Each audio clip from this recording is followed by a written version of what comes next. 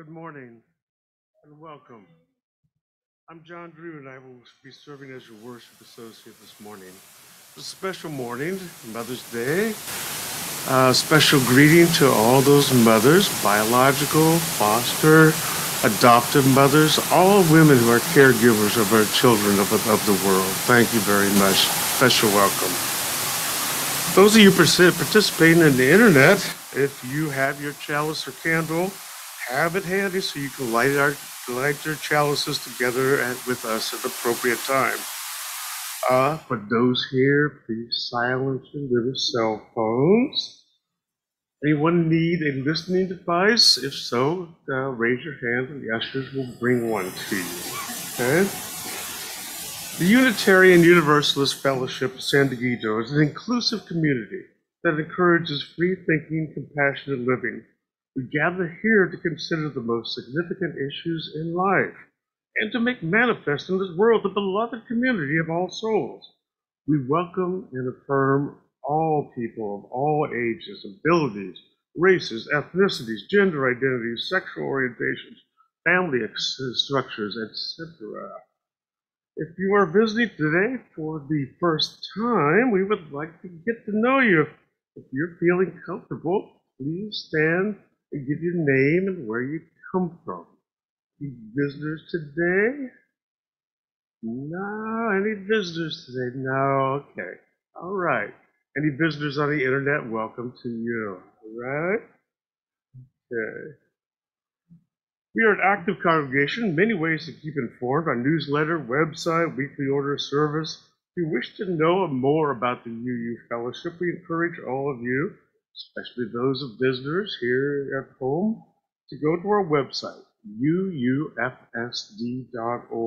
to get more information, and if desired, sign up for the weekly newsletter to get more info about what's going on. Okay? Our pastoral committee is also here for you. Email pastoralcare@UUFSD, providing contact information, and if you feel comfortable, state what your needs are or how we may best be able to respond to you. Also, your UUFSD Communication Committee on Thursday sent out a dialogue asking, "What now?" It was sent to your email, should have been on Thursday. If you didn't get it, then send an email to office@UUFSD. And it's really simple. I did it yesterday. It took only about 3 minutes or something like that, okay? Get it done by the 22nd of May so we can know what everybody wants going on in the service, in the church congregation. We come together to reaffirm our commitment to this community and to our UU principles that guide us in living a moral and ethical life. Welcome. We are glad you are all here today. To help that reaffirmation, please everyone stand in body and or in spirit and use a minute or two to say hello to those around you. I'll ring a bell when it's time to come back.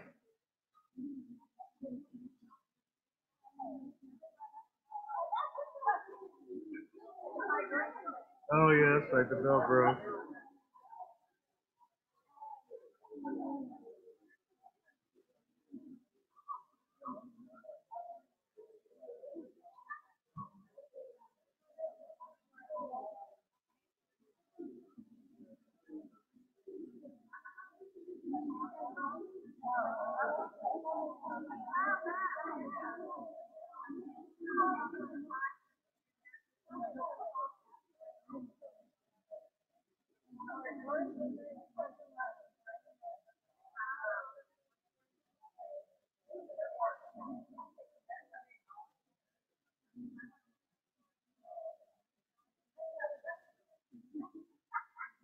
All right, ding, ding, ding, ding, ding.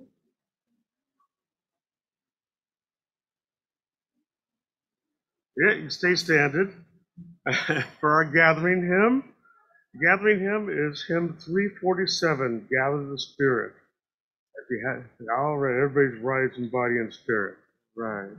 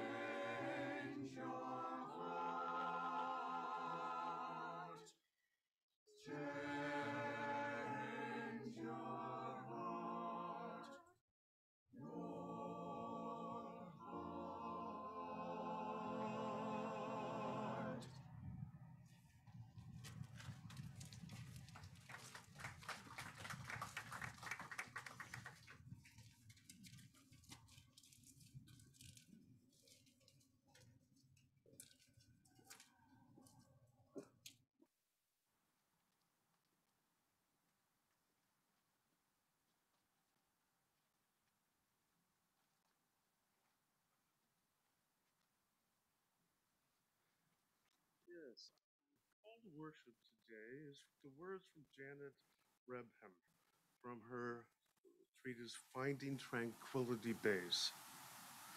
I searched among her crayons for a color that represented autumn and pulled out an orange tone crayon, never used. It read bittersweet, and I wondered why that particular name. Autumn was my favorite time of the year. I was always ready for the change. I guess some people didn't see it that way. Some people wanted to cling to summer.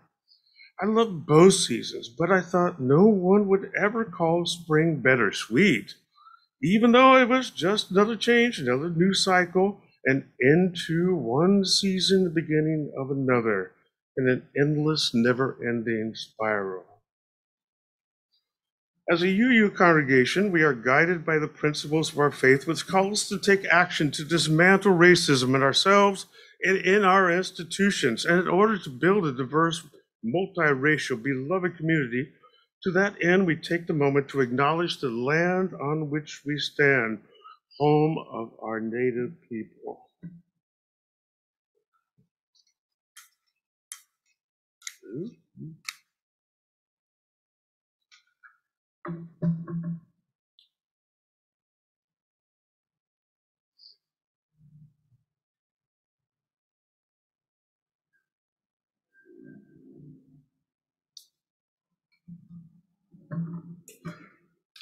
Chalice lighting today. The Unitarian Universalist Fellowship chalice represents our shared history, hope, and commitment to the principles of our faith that joins us together. Those of you at home are now invited to join us in lighting a chalice or candle, holding it to the camera so we can share our light together. I have not told her, but I think today, in recognition of who has started this May, hence month of mental health, I would like Wanda Harris to light the chalice today. That's what you get for getting involved. I'm sitting in the front row, yeah. So, yeah.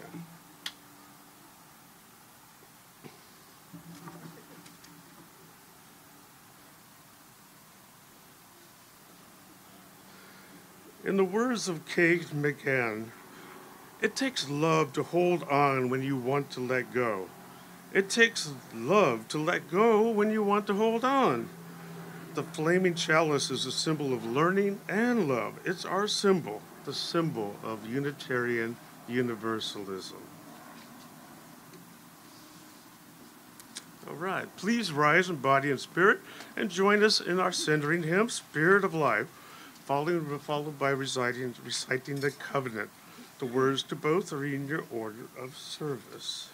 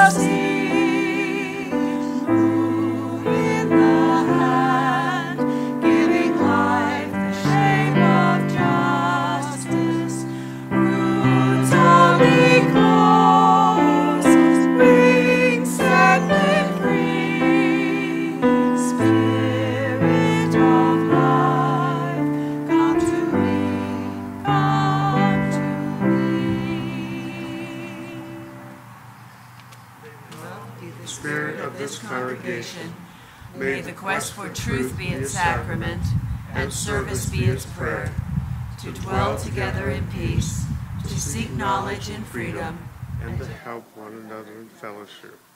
This is our hymns. If there are any young folks or young folks at heart, you can come forward for the intergenerational sharing.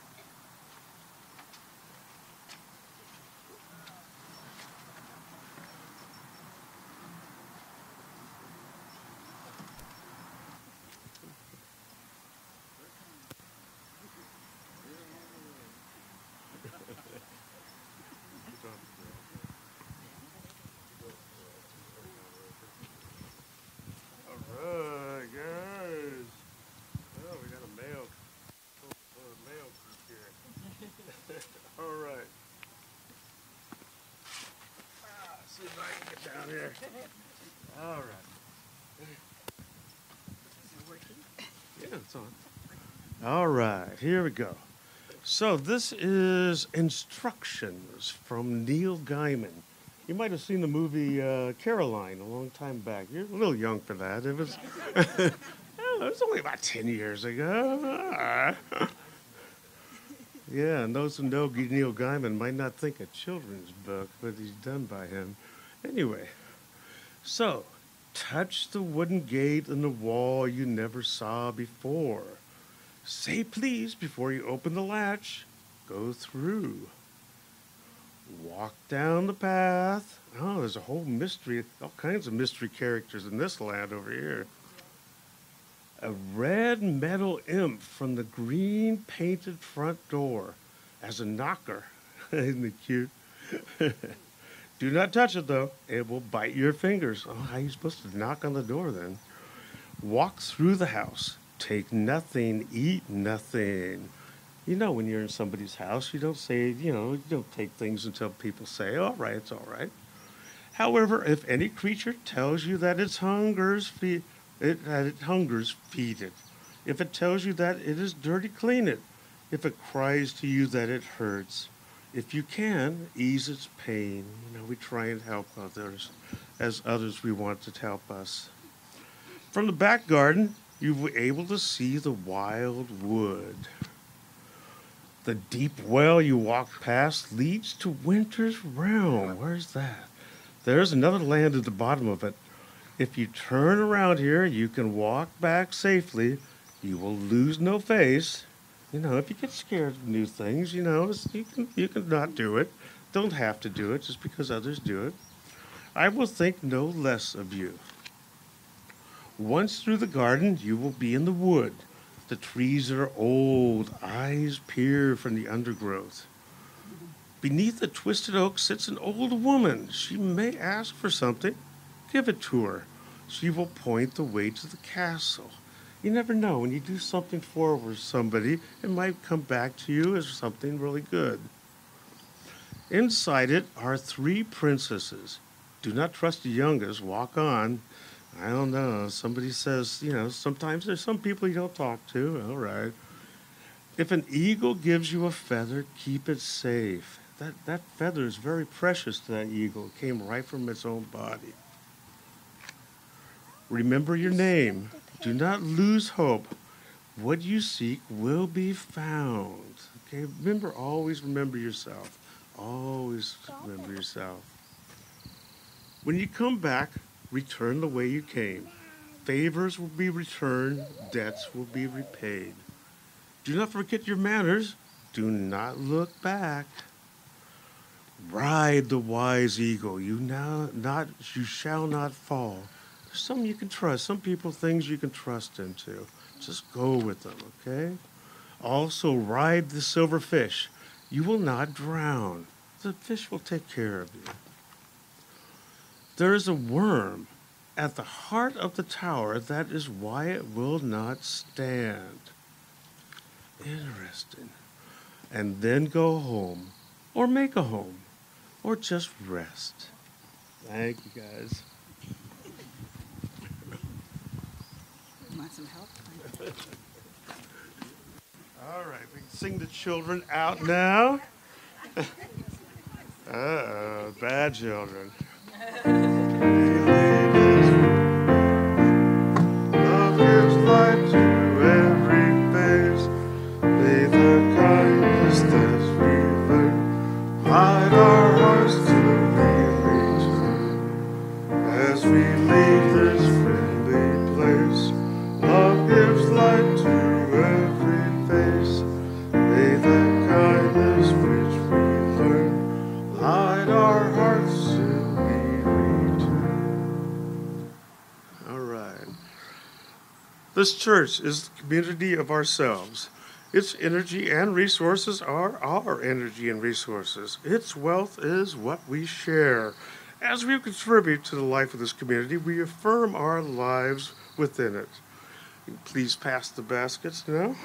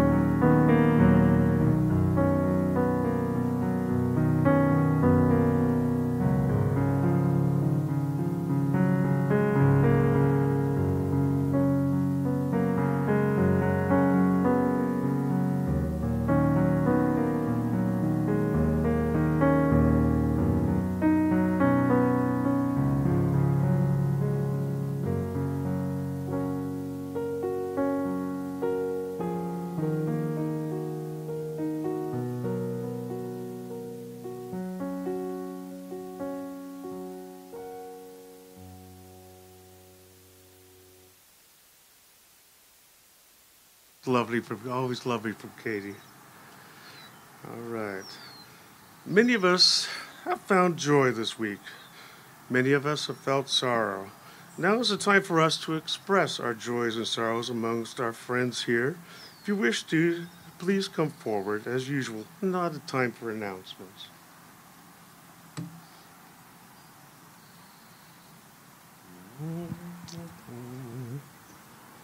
All right. No. Okay. All right. I think that's the first. Yeah. We're usually a boisterous congregation. All right. Let us enter a time of silence for meditation, reflection, or prayer by first singing a chant, Meditation on Breathing. The time of silence will end with the sound of the ding.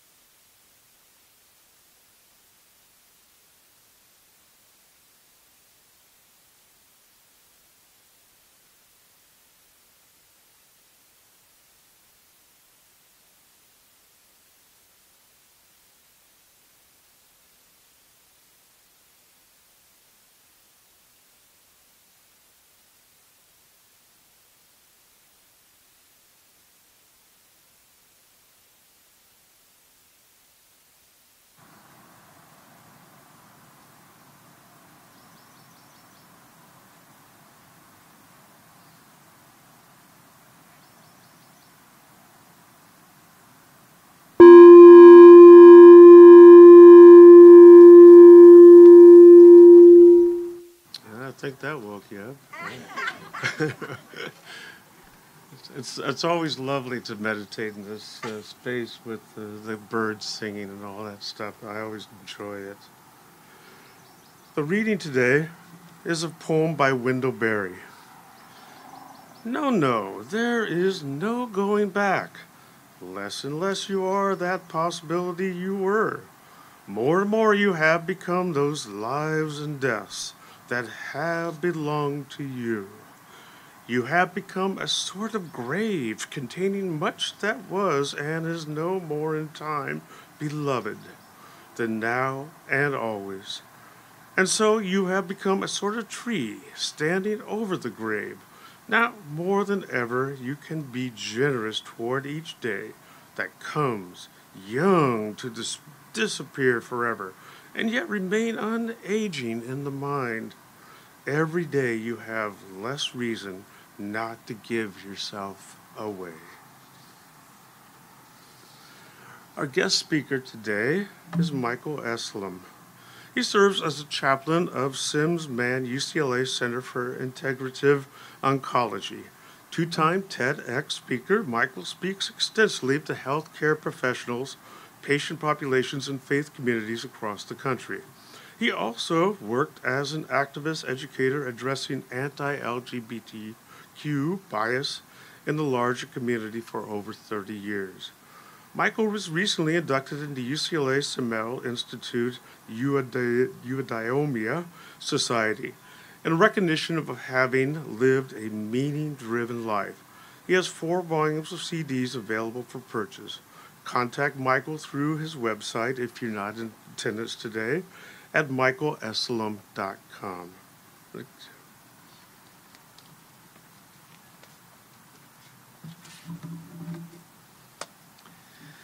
Good morning. Several years ago, a dear friend and colleague at work, Lorelei Bonet, was preparing a lecture to give to an upcoming oncology social work conference. What are you going to talk about, Lorelei? Ecotones, she said. I never heard that word before. What? Is that some kind of a retro punk environmental cover band? Ladies and gentlemen, let's give it up for the Ecotones. No, she went on to explain it's those places in nature that are transitional zones between two adjacent ecosystems or communities, like where a grassland meets a forest or where a river meets the sea. I loved that there was a word for these places in nature that fascinate me. She was using it as a metaphor for places that cancer patients sometimes find themselves caught between competing realities. I love it as a metaphor for any of us as we move into life's deeper mysteries, crossing into thresholds, into territories that are neither one thing nor the other, despite all of our need to see it as such. And yet I find it is in those liminal places that perhaps we have the best access to something we might call truth, or maybe even a glimpse of the sacred. In the summer of 2005, I attended a week-long seminar on Cape Cod with Thomas More, the well-known author and psychologist. He's made his life's work a study of the nature of soul. He constructed the workshop in such a way that we only spent a half day together each day because he wanted us to spend the other half a day out on the Cape, letting it work its magic on us, he said. He didn't have to tell me twice. I fell in love with the place, particularly the marshes and wetlands, these ecotones that are neither land nor sea, changing moment to moment with the shifting of the tide. That love affair continues to this day, every summer, ever since Scott and I spent a week in Provincetown at the very tip of Cape Cod. And one of my favorite things to do there is to float effortlessly on the incoming or outgoing tide over the marsh. The water is so saline you can float effortlessly, swallowed up into this magical netherworld. A sunrise or a sunset can be a kind of ecotone too, neither light nor dark, neither day nor evening. And yet it is in that transitional time frame where all the most splendid colors, all that awe-inspiring beauty happen. I love the word evening for its unintended implication. It's an evening out of day into night. In February of 2019, 3 years ago, I took a solo journey across southern India from east to west, starting in Chennai and ending in Cochin. The penultimate stop on my itinerary was this teeny village called Muthuvankudi, high in the mountains, the western Ghats of Kerala, not far from the town of Munnar. It's a region that's known for tea and spice plantations. I spent 2 nights at the Ecotones Lodge, if you can imagine. 8 Spartan rooms situated in the most stunning landscape imaginable. One night, I was the only guest at the lodge. When I arrived, I booked 2 guided walks with a local guide, Vishak. Vishak was 27, bright, curious, friendly, knew everything about every plant, every crop, every insect, everything about every bird in the neighborhood. He had a wanderer's heart himself, and he dreamed of destinations far from Kerala, though he wasn't quite sure he had heard of Los Angeles. I booked my first walk for that afternoon, a spice and culture walk. We walked down lanes and paths, through fields, plantations, through jungles, even getting caught in an afternoon rainstorm, talking every step of the way about everything. It was an enchanted afternoon. The next morning would be our sunrise walk. He told me he'd pick me up at 5:30. I got up at 5 o'clock. I took an ice-cold shower because 10 more minutes of sleep seemed more precious than the slim chances of any hot water. I got dressed and went outside early because my host, C. Joe, had promised me a hot cup of tea before the walk. I stepped out and the super full moon was still high in the sky, illuminating the landscape in this eerie, silvery glow, casting moon shadows everywhere. The breathing stillness of the morning, it soothed my spirit. The silence the coolness. Thank God Vishak brought a flashlight, because once we went under the canopy of trees, it was so dark you could not see your hand in front of your face. We walked in silence at first. The only sound was the crunch of gravel under our feet. But soon the birds began to awake and would call to one another. And then there was the call to prayer from a local mosque. We walked a bit further, and there was a gong and chanting from a Hindu temple. Once we emerged out from under the canopy of trees into the moonlight, we didn't need the flashlight. Vishak took a hard left turn up a steep path, said, "This way, Michael." We scrambled up over some rocks and boulders and ended up on this enormous plinth of granite, a slab high on this precipice overlooking this amazingly enormous valley, mountains surrounding everywhere. "We will wait here for the sun," he said. "Okay?" Oh, it was more than okay. Emily Dickinson once said, "I'll tell you how the sun rose, one ribbon at a time." It wasn't like that for me. I was transfixed by the mountains in the moonlight, and they were covered with clouds, creating another kind of ecotone that you couldn't tell where the land ended and the sky began. But soon this pink glow emerged from behind one of the mountains, and this renegade appendage of clouds swirled up in the sky, its edges catching the hidden sunlight. It looked like a fire-breathing dragon, and then it disappeared just as quickly. And then the sun shone itself and announced the beginning of a new day. We sat there for maybe 40 minutes or so. Soon there was more chanting, men's voices, Latin this time, from the Catholic Church down in the valley beneath us. And when they stopped singing, the women began to chant, and then they sang together in this gorgeous harmony. It was an exquisite moment of perfection. "Everybody needs this every once in a while," Vishak said. "Oh, yes, they do," I said. "Vishak, does this ever get old to you? Is this just another day at work?" "No, I like this," he said. "It's never quite the same thing." I felt the oddest combo platter of feelings in that moment. Of course, deep, profound gratitude, but this urgent need to imprint my memory with every sight, smell, color, sensation, not wanting to forget a moment of it, and acutely aware that I will never pass this way again. And of course, that's true of every moment in which we live, isn't it? But somehow it seemed more true on that slab of rock. And as one who always seems to want more, I also had this awareness that even with the best of luck, the years left for me are fewer than the years I've had some of the clothes in my closet.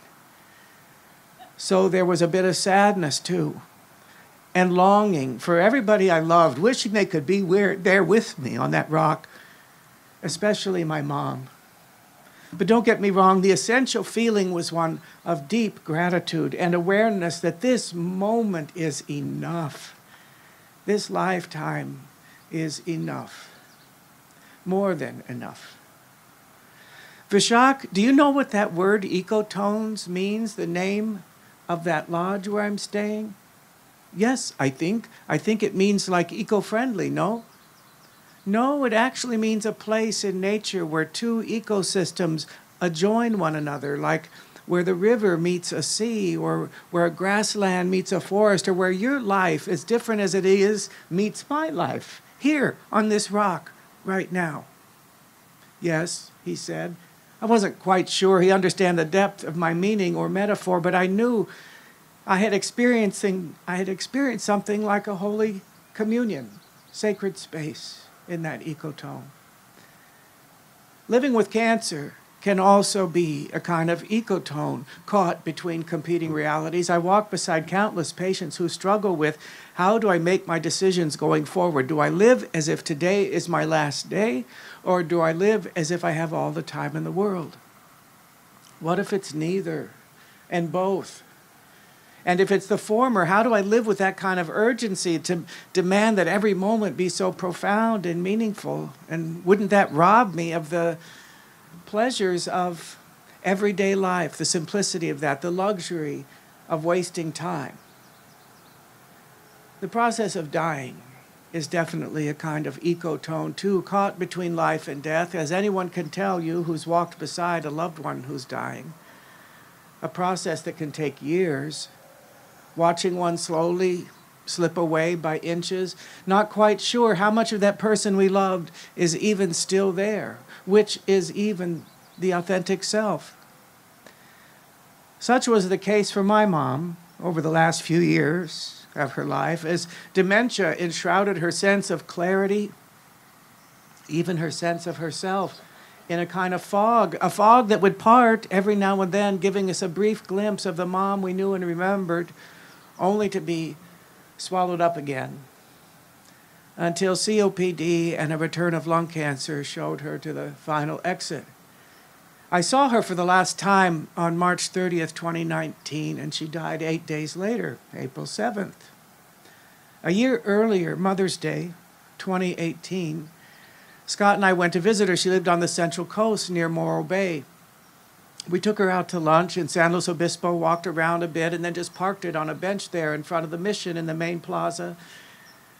It was exasperating, yes, to listen to the same closed-loop tape of disappointments and frustrations and anger and anecdotes we had heard 10,000 times before.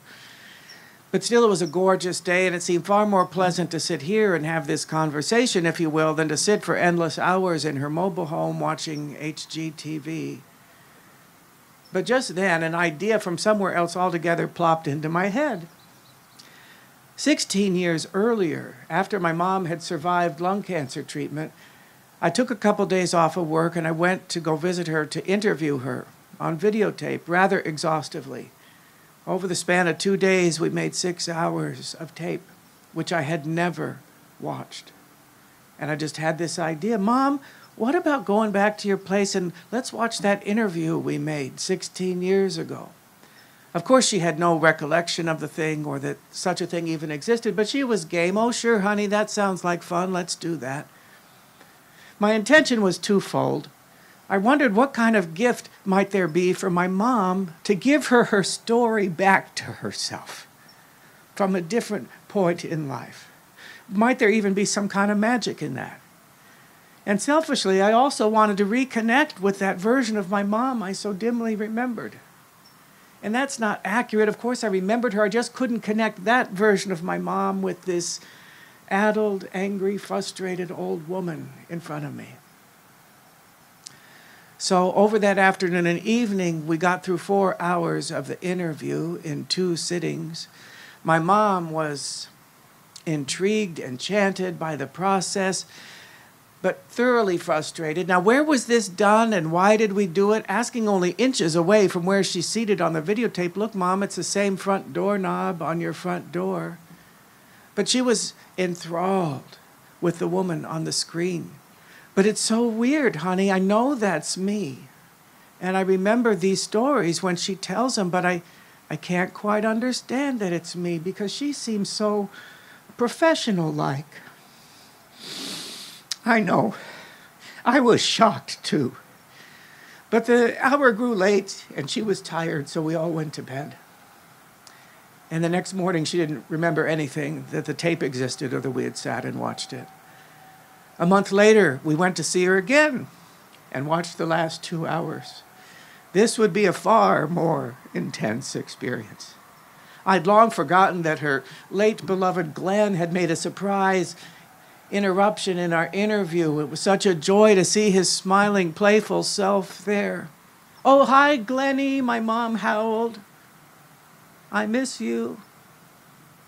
I did remember that she closed the interview with a tearful valedictory to each of her kids, wanting us to remember above all how much she loved us.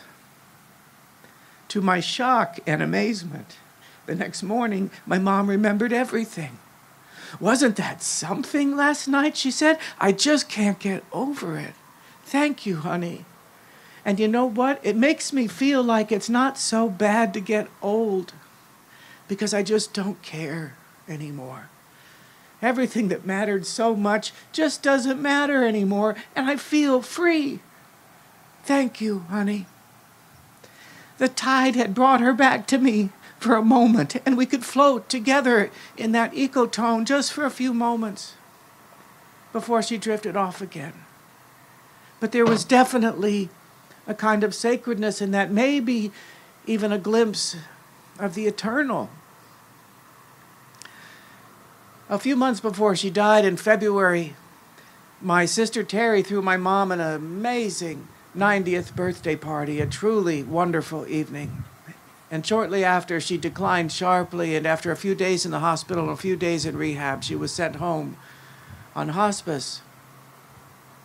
Just to give my sister a break, who had done all the heavy lifting in my mom's care in recent years, a truly heroic job, I took a couple of days off from work to go take care of my mom, just to relieve Terry. I knew that it would likely be the last time I would ever see her, though she did not. She did not understand that she was on hospice, nor that she would not be getting any better. I, of course, had my expectations of how I wanted that time to be. I wanted to be so fully present and aware and conscious of this, the gravity of this situation, this threshold that we were crossing together. I'm sure it will surprise no one here to know that life doesn't always give us what we want. When she came home from the hospital, she was so confused. While on one hand she knew it was her house, she would ask continuously, was my bedroom always here? Was there always a wall there? Was there always a window there? Was my TV always in the corner? In the oddest way, I was having a parallel experience of disorientation. Is this really my mom? Is this really the last time I'm going to see her forever? And I was present to her as a caregiver, as a chaplain of sorts, but not as her son. Exactly. I was so busy tending to the next task, getting the next set of meds ready, getting the next meal ready, answering the same question 3,000 times as patiently as I could, but not present to her in the way that I wanted to be. But still, this day that I had dreaded since I was 4 years old, and the nuns at Our Lady of Mount Carmel Church in Long Beach explained that we are all going to die, even my mom. Well, that day was here, and I wasn't there for it. Not in the way I wanted to be, anyway. In the spring of 2006, thanks to my husband Scott, I took my mom on a one-week trip to Spain. We had the best time. We were in Cordoba, and we were walking back to the bus stop to catch the bus back to our hotel, and there was a bit of chill in the air, and we were on the shady side of the street. So I said, Mom, let's cross the street over there on the sunny side. It's probably a little warmer. And just like that, we both broke into spontaneous song. Grab your coat and get your hat. Leave your worries on the doorstep. Just direct your feet to the sunny side of the street. There we were, singing and dancing our way across the street in Cordoba, Spain. The last afternoon I had with my mom, we were sitting at her kitchen table, and I was reminiscing with her about some of the trips we'd gone on together and about that moment in particular. And just like that, she began to sing again, and she knew every word of the song, and we sang it together. We didn't have the kind of moment I wanted, but we did have that song. The following summer, after she died, that August, Scott and I went to Provincetown. I was tucked into the side of a sand dune under a big beach umbrella in the pouring rain, watching the tide come in over the wetland, waiting for it to get deep enough to go float. Like my mom, I'd always loved the rain. That afternoon, I was the only one out on the beach at Herring Cove. Earlier that morning, my brother had sent my sister and me an email. He'd come upon a poem that my mom had written. My mom had always written poetry ever since she was a lovesick teenager as a cashier at the Old Egyptian Theater in downtown Long Beach. Alone in the box office and in life, it would seem. From the tone of this poem, I gathered it was before Glenn had come into her life. So maybe she was in her late 50s, mid-60s, roughly my age. She called the poem Ageless, and she was reflecting on the serenity that she still felt in the rain. A feeling so vivid, just as vivid as it has been when she was a young girl, leading her to conclude that we are ageless in a way, at least in the way that we respond to life, the way that we can still let it in.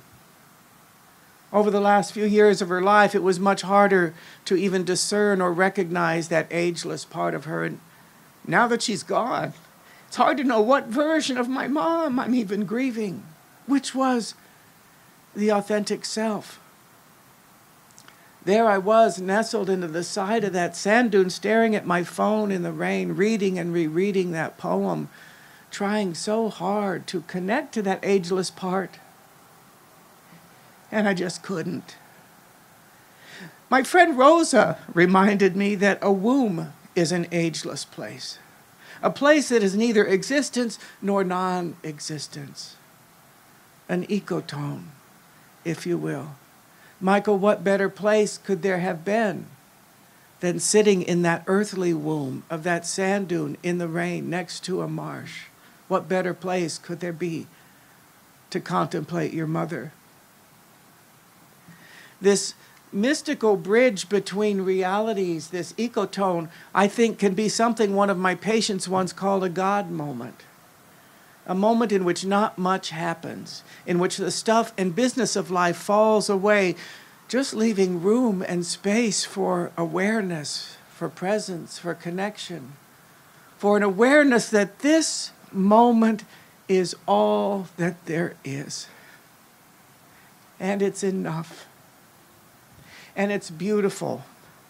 Whether it's floating effortlessly on the incoming tide in Provincetown or admiring a beautiful sunrise on that rock in India with Vishak, or singing a song one last time with my mom. Ageless, yes, perhaps after all, with gold dust at my feet on the sunny side of the street. So be it. Thank you.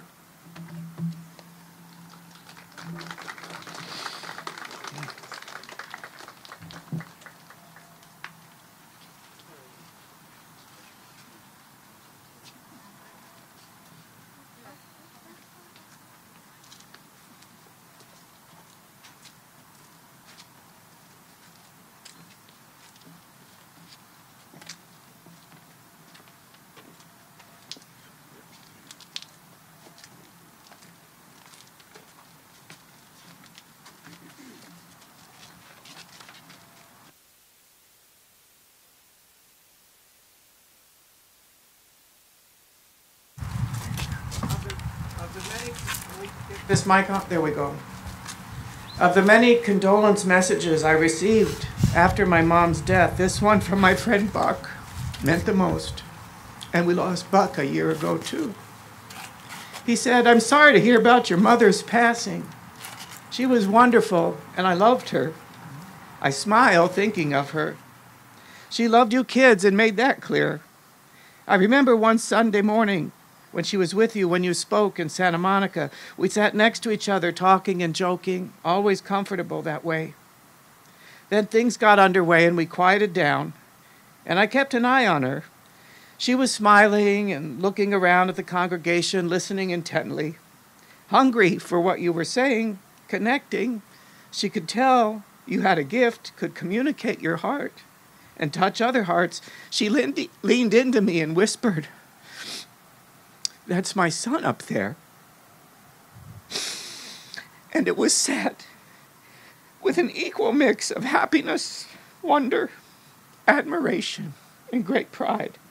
And then at the end, without skipping a beat, she said, 'I just wish they sang some songs I knew.' I loved your mom. So in honor of my mom, on Mother's Day, let's sing a song together that she knew."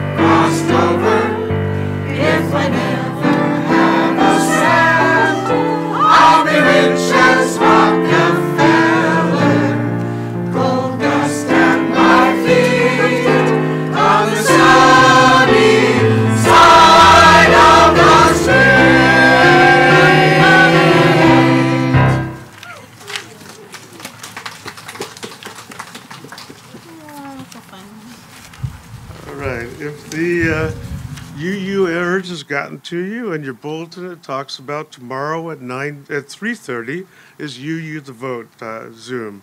We hope to get letters to 1,000 people encouraging them to vote. Emma's Revolution will be there. Now we will extinguish the chalice. Please join me in the words to extinguish our chalice.